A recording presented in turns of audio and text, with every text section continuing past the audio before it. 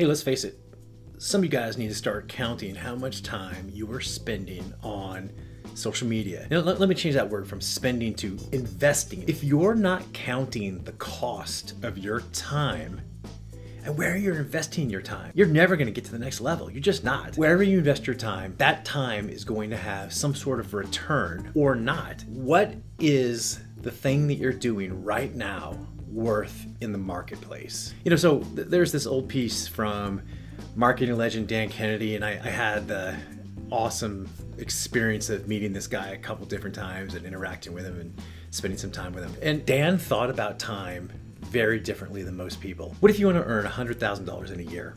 Okay. Well, most people will say, okay, there's about 2,000 working hours in a year at $50 an hour, 2,000 hours, that's $100,000. Okay. But guess what? For an entrepreneur, it's just not real. You do not get paid $50 an hour. It just doesn't work like that. A lot of the tasks that you do during the day don't have any value in the marketplace. Balancing your checkbook, looking at your books, cleaning up the office. Like, these don't have any value in your business. They don't have any value in the marketplace. So what Dan did is he went a couple steps farther. He like, all right, let's say you're in sales. When do salespeople make money? Is it prospecting? Nope. Is it making cold calls? Nope. Is it following up on leads? No. They make money when they're in front of or on the phone with a decision maker who has money, who's already been qualified, who wants to buy, and they're going through the final objections and the close. That's it. Like, that's the main place that you're going to get paid as a salesperson. It's funny, when you start thinking of your day in terms of value to the market, you have to have 2,000 hours of value to the market. So Dan's saying, he's like, hey, listen, if you're only spending an hour a day in closing meetings and sales, or if you're an entrepreneur and you're only spending a little bit of your time on marketing, you're only a little bit of your time on sales, only a little bit of your time on building your business, your time is much, much, much more valuable per minute, per hour than you thought. You're not getting 2,000 hours a year working with prospect, working with someone who's going to be a new customer.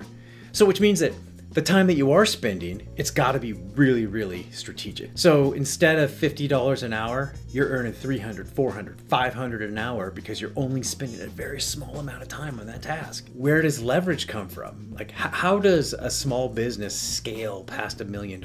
They find leverage points. And at some point in time, the entrepreneur in charge realizes that, you know what? I can't be taking the garbage out anymore. I got to be doing more important things, more valuable to the marketplace things. I can't write all my own social media posts. I can't do all the software. I can't do the programming. I can't do the thing and still make the kind of money that I want to make. And you're going to start moving up into big time where you're doing 50,000 a month, 50,000 a week, 10 million a year. So here's what I want you to do. I want you to calculate, what is it really costing you on social media? And it ain't free. I'm telling you that. All the time you're spending, scrolling through Instagram, looking at the bikini models, like, guess what? You're not getting paid. That money is gone. That time is gone.